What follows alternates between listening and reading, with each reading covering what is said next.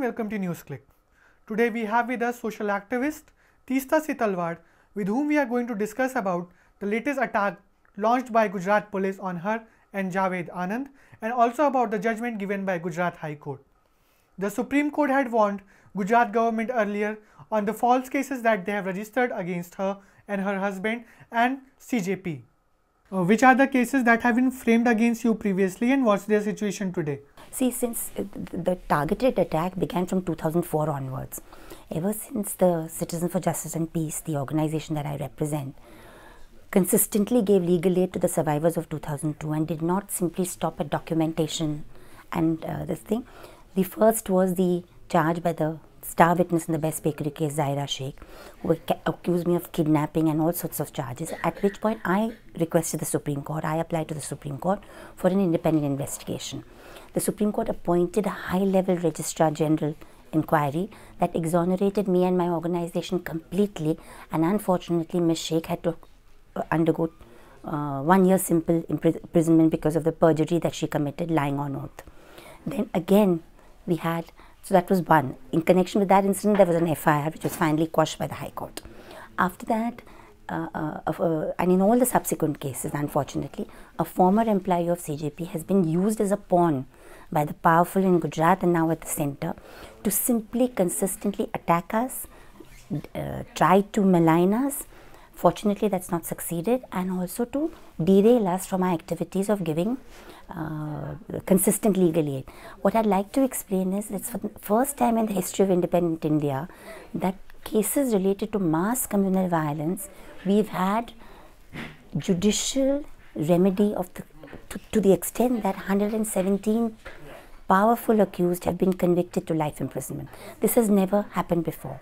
And this is all thanks to the efforts of CJP, its legal team in Gujarat, in Delhi, Mumbai, and I'm the front face of the organization. And my husband and colleague Javed Anand is also a trustee.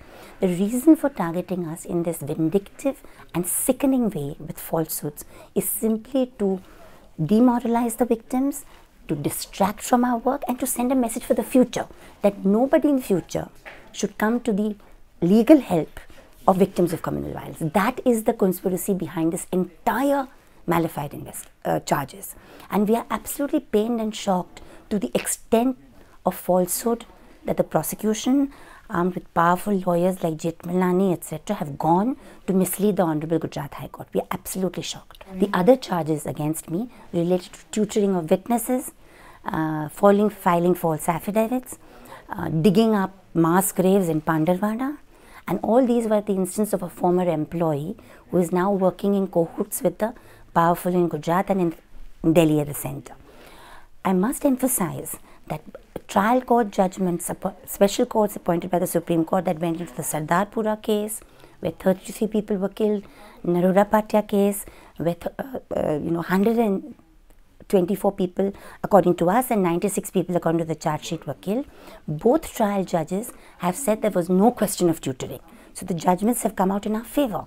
And still the persistence and the viciousness of the attack by the Gujarat state, the RSS minded and the VHP minded lawyers in Gujarat who appear for the state and now the centre are consistently targeting me and my organisation. Not only is there danger of this kind of attack, there is a danger of physical attack. I mean, if you look at the kind of, fortunately, we are a 65, say 70-year-old democracy, so there are some democratic institutions, and therefore we've applied to the Supreme Court saying protect us. I repeat, we are not against an independent investigation. We are not against transparency. We gave 1,500 pages of original account documentation to disprove every one of the malicious charges.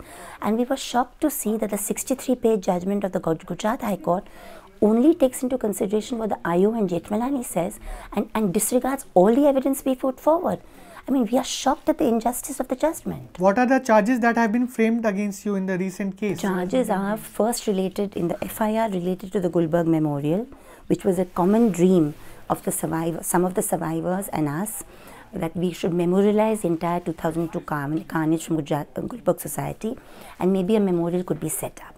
Between 2007 and 2012, efforts were made, but we realized that the sheer pressure on our human resources for the legal aid, plus the fact that the land prices have gone up, makes that dream very difficult. So finally, By 2012, the Gulbarg Society told all the individual members that the memorial is not likely to come out, so therefore they are free to sell their properties on their own. Never was a single pie raised by any of our trusts from the victims. The money that donor organizations have given us, legitimately under FCRA, is for the wider activities of Sabrang Trust and CJP, not for the Gulbarg Memorial. Only about 4.6 lakhs has been collected for the memorial, which is still lying as unutilized. This entire campaign is meant to cripple us financially. Our accounts have been frozen for over a year without notice being given to us. And we are living in a democracy with standards of transparency.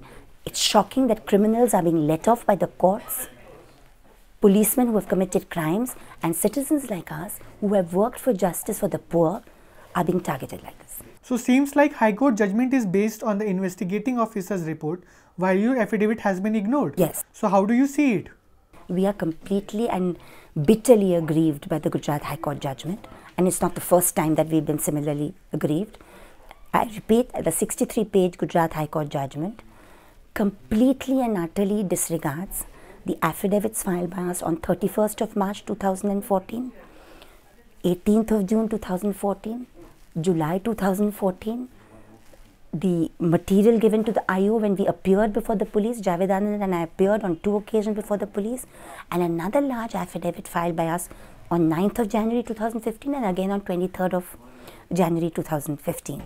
These affidavits by themselves are simply averments. With these affidavits, there are 1500 pages of our original account records disproving the malicious allegations about wine, jewelry and branded shoes, which is deliberately made, by the way, to prejudice the judges. If we drink wine in Mumbai, it's not a criminal offense. The point is, wine, jewelry and shoes were paid for from the personal accounts of Javed and myself, never by the trust. But deliberately, this malicious information is being spread so that the judge sitting in the judge's chair gets prejudiced. What shocks us is that we produce the bank statements before the judge. We produce the accounts to show that we were reimbursed only to the extent of tickets bought for lawyers or ourselves and any expenses for the objectives of the trust. The rest of the expenses in the same common credit card statement were paid from our personal income. So how should our personal income and our lifestyle be of any interest to the IO except with a malicious and a filthy appet, which is typically RSS, typically fascist, to prejudice the judges sitting in the judges' chair? Well, we are pinning our hopes on the Supreme Court. The Supreme Court has given us protection. First they gave it for a day, now they're giving it to us for a week. And on the 19th of February, we'll have a full-fledged hearing. We believe our case is very, very strong. We believe we have done no wrong. We have audited our accounts on time. We have submitted audited accounts to the Income Tax, to the FCRA of the Home Ministry and to the Charity Commissioner. For some period, there was some technical issue of the Charity Commissioner. There was some slip between our auditors and the Charity Commissioner. So under the Act itself, you're exempted. You can file them a bit late, but they were audited on time. They were never not audited on time. We have eminent trustees on our board who have stood by us through thick and thin. They even issued a statement yesterday. And we believe that we have a very strong case. I would like to repeat that if this was a bona fide investigation, like I said at the time of the Zaira Sheikh case in 2004, let the highest court in the land appoint a special investigation supervised by the Supreme Court. We have no problems. But we do have problems with the Gujarat Police, Ahmedabad Police Crime Branch conducting this witch hunt, deliberately misguided by the likes of Jethmalani, simply to ensure that we are paralyzed from functioning. That is unjust. That is what we will battle. That is what we will resist. If all our accounts needed to be scrutinized, we are prepared. As long as the Supreme Court supervises the investigation, we are fully ready for it. But please remember that the Gujarat Crime Branch and the Gujarat Police have been prosecuted against by CJP. In the Zakia Jafri case, which we are aiding and abetting Mrs. Jafri, where the powerful are sought to be arraigned as accused and charge sheeted, including now the man who sits as Prime Minister. The man who's Commissioner of Police Ahmedabad today, the Joint Police Commissioner of the Crime Branch, all of them have been arraigned in that complaint.